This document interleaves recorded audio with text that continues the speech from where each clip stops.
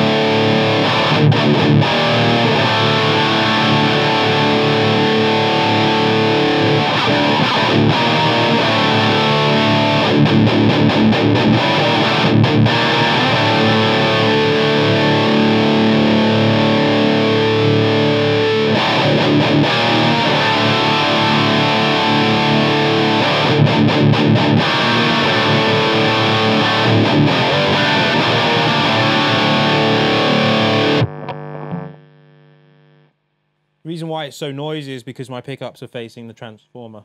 So I do apologise. Should have used a noise gate.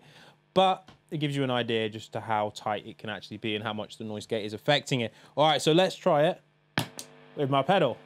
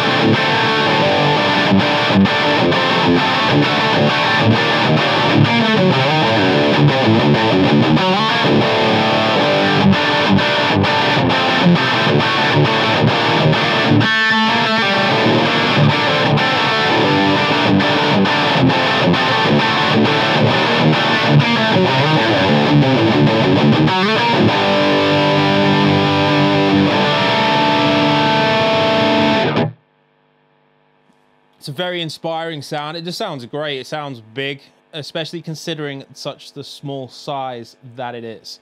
I guess we should check out the clean channel.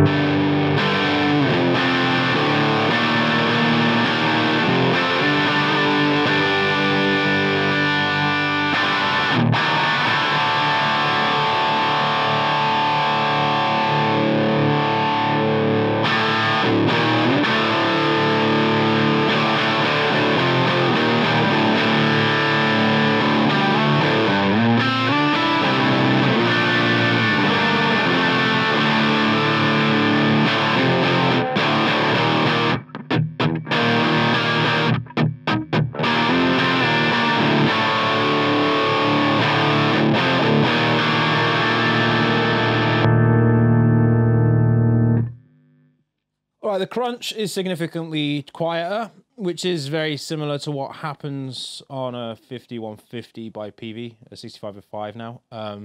When you press the crunch channel for the clean channel, it does get significantly quieter. But because that option isn't foot switchable anyway, it's never going to be really a problem live. So let's try that channel, excuse me, with my pedal and see what happens.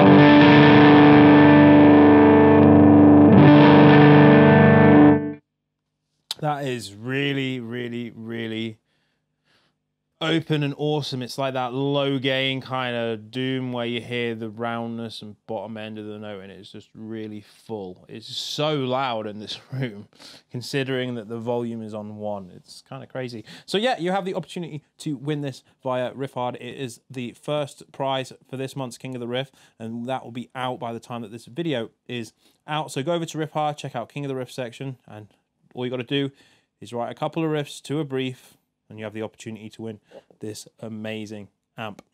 I'm going to do the exact same breakdown with the Laboga Mr. Hector, which is just in the back of my rack here. It sounds awesome as well. It's a little bit different to this beast, but it still sounds absolutely fantastic. So one last thing to check, and that is to see the difference between 30 watt mode and 15 watt mode. And it's pretty much just going to be a volume dip, and maybe the dynamics in the bottom end are just going to be a little bit more compressed. But yeah, sounds fucking awesome. So let me bring out a chord on 30, and then I'll change it to 15.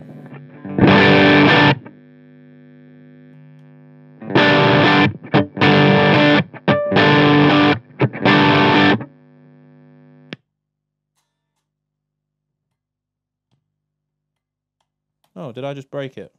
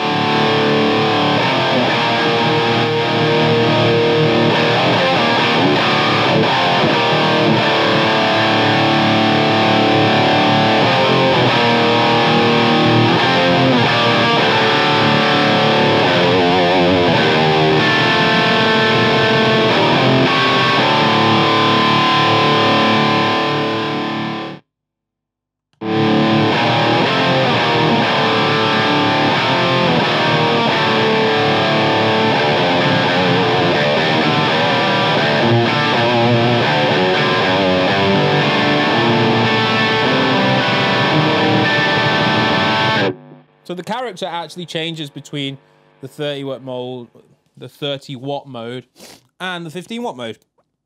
So you get quite a lot of different options considering there's only 7 knobs on the front. 1, 2, 3, 4, 5, 6. 6 knobs on the front. I can't count. Anyway, Laboga the Beast. It sounds sick. Check it out. Thank you very much for watching. I've been John Browne, and I'll see you next time.